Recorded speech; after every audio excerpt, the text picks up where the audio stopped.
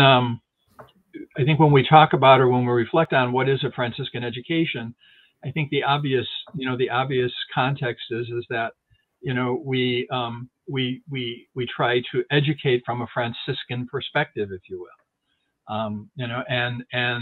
Educate comes from the Latin words to lead out of, or to lead into.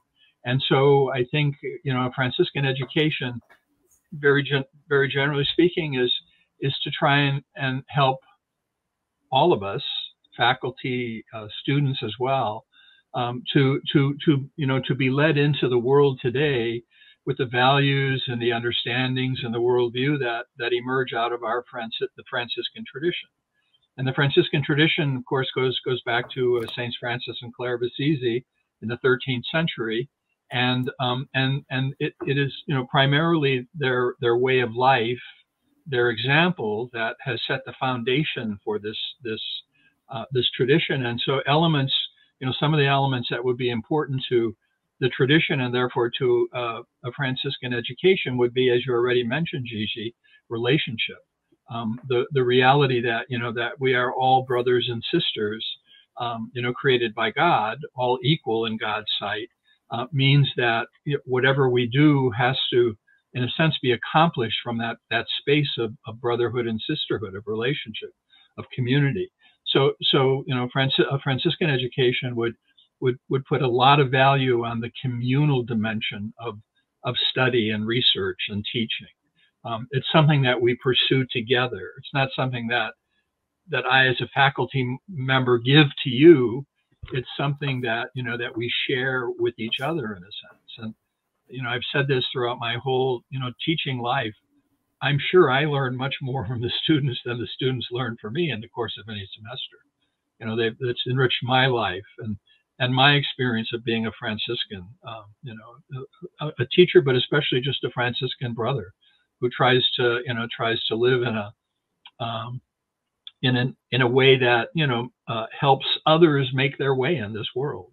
So that communal dimension, of course, is very important, and the foundation of it.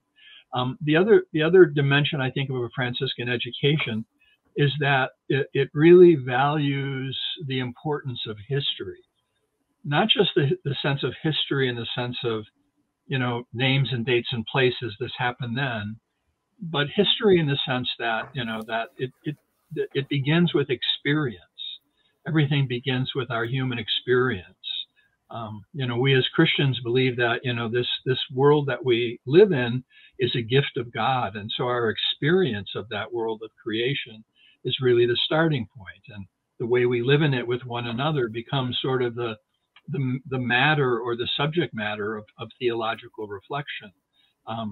Theology is sort of saying something about God it's a reflection based on our experience, and so the Franciscan education would emphasize the importance of everyone's experience of this world, and that's where we begin. We try to begin there, and then reflect on that experience, and then theology would say some things about that experience.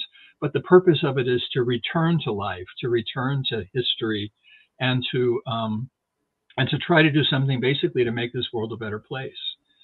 History, doesn't provide direct answers to our questions today, but it certainly provides resources to help us answer our questions today. And so going back to that experience, out of which theology emerges, and which is the fuel of any kind of theological or Franciscan education, is really very important. And I think a third dimension would be that one of the characteristics of the Franciscan tradition, brotherhood and sisterhood, is paying attention, especially to those who have been left out or neglected, or who haven't been given a chance, basically, to